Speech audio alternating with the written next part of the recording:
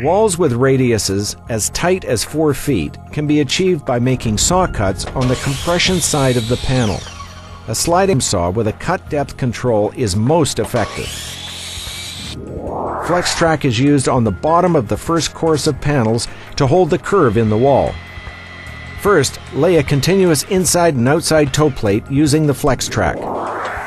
Next, cut vertical grooves into the foam with a circular saw on the compression side of the panel.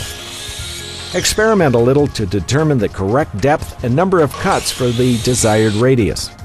Consult the product manual for detailed instructions. Assemble the panels and ties every 8 inches or less to form the required radius.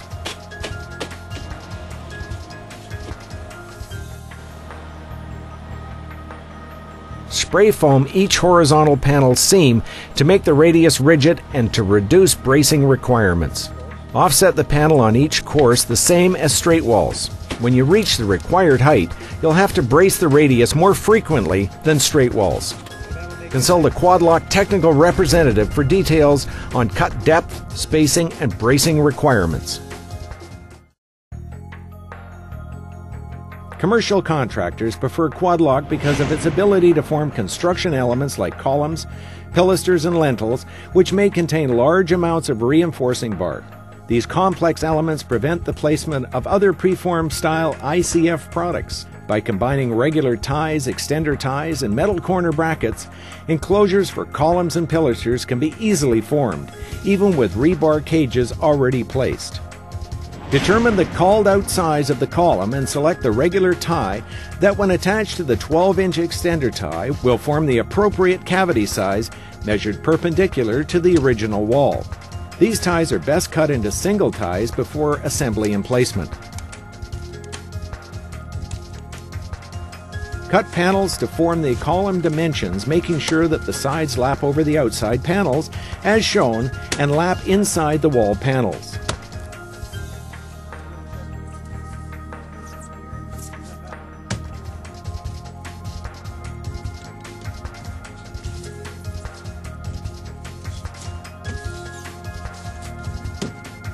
Place inside and outside corner brackets so that the entire top dimension of the column is covered by metal brackets.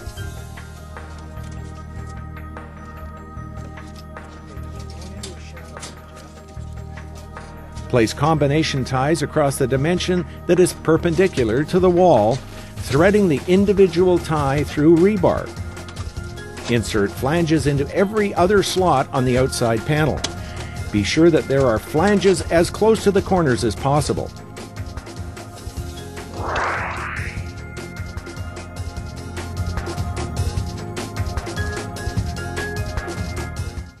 Because accepted standards for concrete placement discourage excessive fall of concrete during the pour, tall walls should be constructed in maximum 10-foot increments.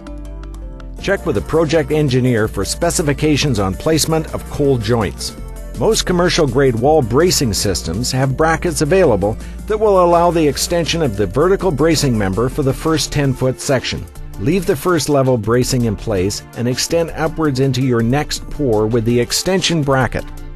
Extra long lateral turnbuckle braces are also available to allow fine adjustments on taller walls. Ask your supplier about scaffolding attachments that may be available. The lightweight nature of the Quad-Lock system makes it ideal for the simultaneous monolithic pour of the footings and wall. A monolithic pour is used for 2 reasons. 1, it eliminates the need for multiple trips of the pumping equipment, and secondly, it eliminates the cold joint between the footing and wall. Use 2x materials for footing forms and at least 50% more stakes than normal. If the wall is higher than 4 feet, make the footing extra wide to allow pouring from each side between the walls and footing forms. Before the first grade is set, cut rot-resistant 1x4 spreaders and attach them to the 2x footing forms at maximum 3-foot intervals. Set the footing forms to grade and secure into place with stakes. Strike the building line on top of the 1x4 spreaders with a chalk line. Now fasten the metal track to the 1x4 spreaders using the chalk line as a guide with screws through the metal track. A self-tapping screw works best. Cut wooden spacers to set the inside track and fasten to the 1x4 spreaders.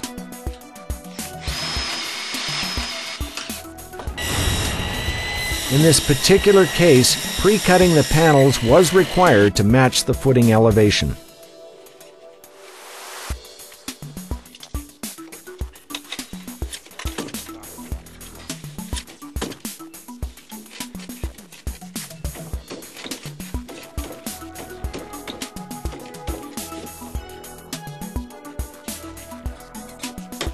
Brace the wall as you normally would by screwing bracing to the ties.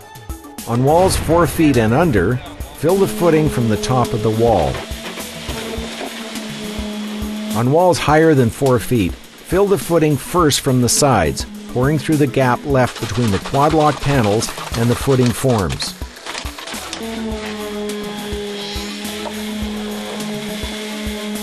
Space the arrival of concrete trucks to allow a few extra minutes of set time for the footings before pouring the walls.